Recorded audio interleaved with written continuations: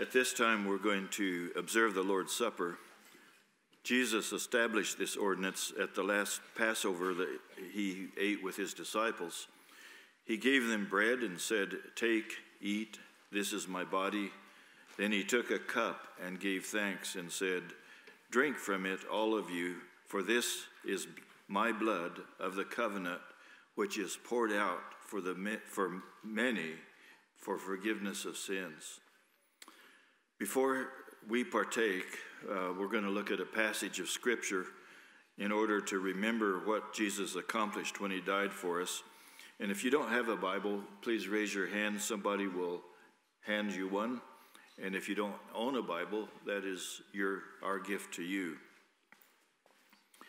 If you take your Bible, please turn to Hebrews chapter 10, and we're going to look at verses 11 through 14. This is a passage which contrasts the sacrifice of Christ with the Old Testament sacrifices which were offered by the priests under the Mosaic law. Notice the contrast as we read Hebrews chapter 10, verses 11 through 14. Every priest stands daily ministering and offering time after time the same sacrifices which can never take away sins. But he, having offered one sacrifice for sins for all time, sat down at the right hand of God, waiting from that time onward until his enemies be made a footstool for his feet. For by one offering he has perfected for all time those who are sanctified. Verse 11 summarizes the offerings for sin under the Mosaic law. Every priest indicates that there were many priests. When the high priest died, another priest would take his place. The priest was ministering daily, offering the same sacrifice time after time. His work was never finished. There were new sins that needed another sacrifice. The big weakness of the Mosaic law was that those sacrifices could really not take away sin. They pointed forward to the sacrifice which would take away sin. In contrast, Christ offered one sacrifice for sins, and that sacrifice is good for all time. His sacrifice satisfied God's wrath against the sins of his elect forever. And this includes all the sins of the elect, the past, the present, and the future. This should never cause us to fail to take sins seriously.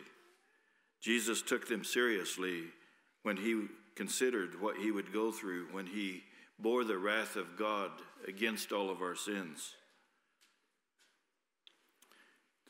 The warning against going on sinning willfully after coming to the knowledge of the truth is a caution against taking lightly the one sacrifice for sins.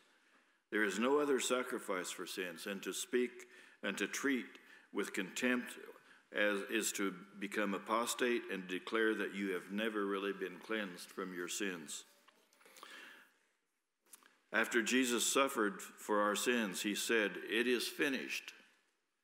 And he sat down at the right hand of God. His seated position is an indication that the propitiation for our sins was completed. He is not inactive there, though. He is eagerly waiting until the time that his enemies would become his footstool, and he will finally be able to fulfill the promise for the Messianic kingdom. He also is interceding for his elect, as he is seated there at the Father's right hand. And we will finally be conformed to his own image. Verse 14 says that by one offering he has perfected for all time those who are being sanctified. Perfected here does not mean sinlessly perfect in the way we live. It means the offering has removed the penalty for our sins. There is no condemnation for those who are in Christ Jesus, and the righteousness of Jesus has been imputed to us. God remembers our sins no more. Hebrews 10:18 says that where there is forgiveness of these things, there is no longer any offering for sin. Notice that verse 14 says that those who have been perfected are being sanctified. The right translation here is, it's a perfect passive participle, are being sanctified. They have been in the state of being sanctified, and they are continuing to be. In other words, we were not only given a perfect standing before God, but we are being changed into the likeness of Christ in our daily living. We also in Christ have a certainty of a future inheritance. Hebrews 9:28 says that Christ, having been offered once to bear the sins of many, will appear a second time for salvation without reference to sin to those who are eagerly waiting for him. Christian, as you participate in the Lord's Supper this morning, give thanks for the one sacrifice which has redeemed you forever. Your sins will never be a cause of condemnation. God, by grace, has given you an eternal inheritance in the heavens, which will never pass away. Also, be quick to confess any sins and turn from them that may be lingering, whatever may be lingering in your heart. We are not to continue in the sins for which Christ died.